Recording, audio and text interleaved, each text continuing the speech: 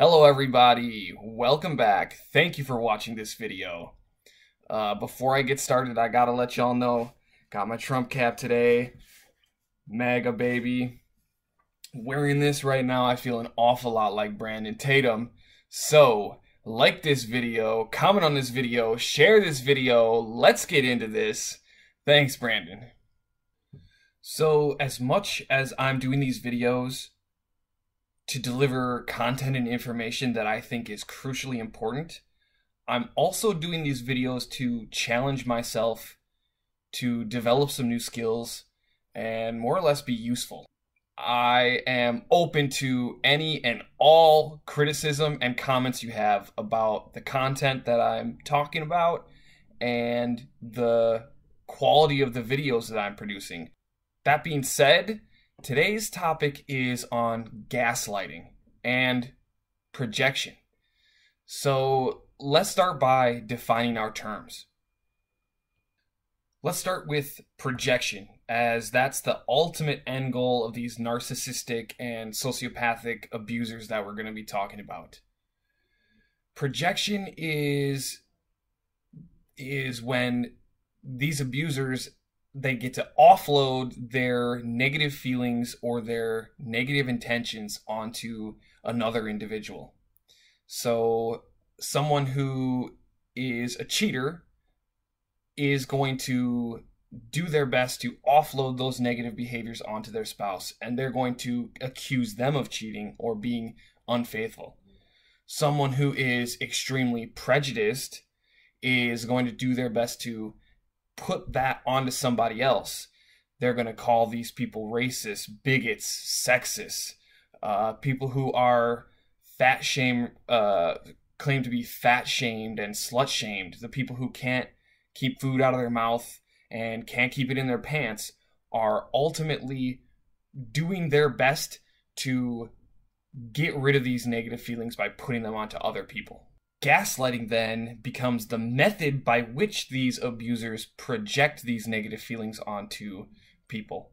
Normal, healthy individuals are not just going to allow someone to make these claims, make these accusations without some pushback. So these abusers look really hard to find the right kind of subject for their experiment.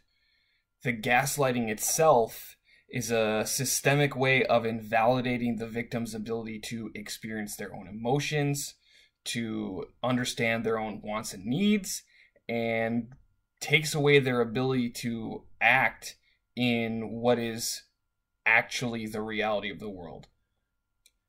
The end result of this abuse is essentially the narcissist's perfect Frankenstein enabler. The victim has no agency of their own life anymore at this point. Up is down, black is white, in is out. They are completely dependent on the abuser to give them cues on how to act in the real world.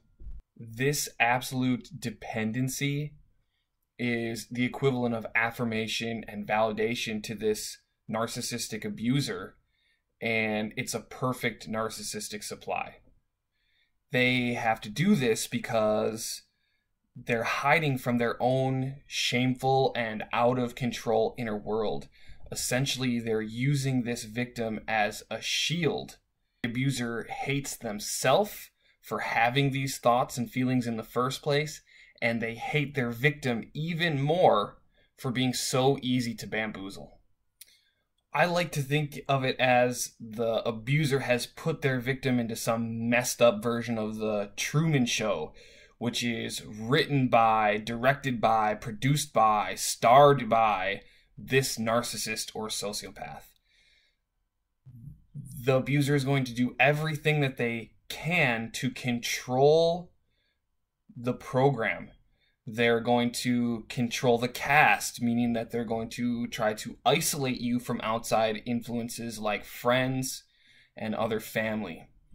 If they're unable to do that, they're going to give these other actors their screen direction. So they're going to tell them things about you that are not true.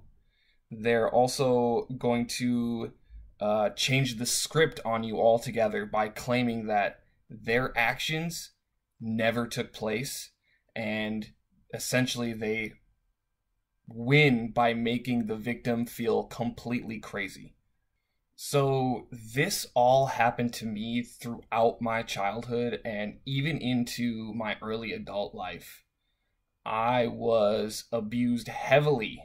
And again, one of the key things about gaslighting is it removes your autonomy. It takes away your ability to be an independent actor in the world, and it requires you to get the way that you're supposed to feel and behave and think from an outside source.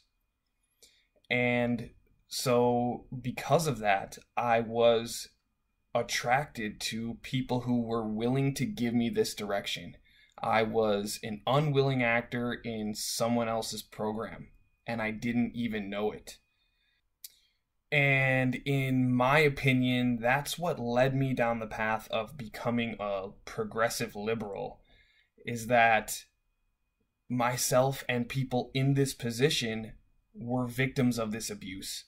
And I certainly didn't understand or even realize that I had the ability to take control of my own life.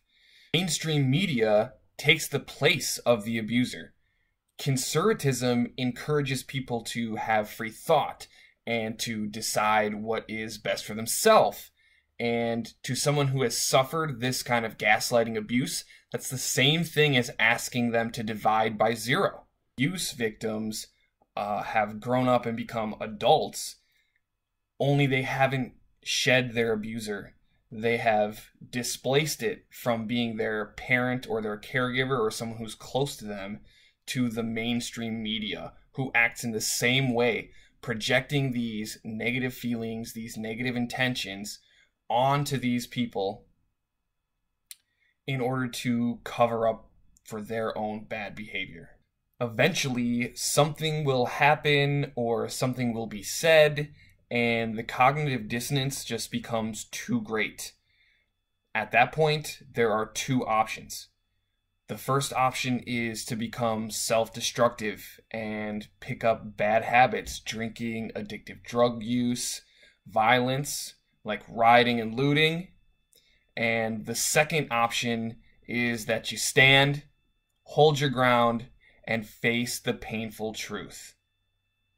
I chose the second option, and I'm grateful to credit my success at overcoming a lot of this gaslighting with two specific practices: meditation and being still and developing the skill, because it is a skill, of being the casual observer of your thoughts without judgment, without any agenda against myself or anyone else,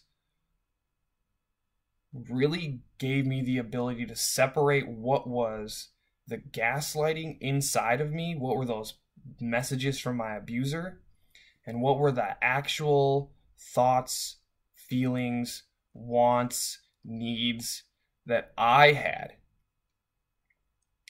And so after practicing that for quite some time, the next logical step and thing number 2 is that I began to question everything.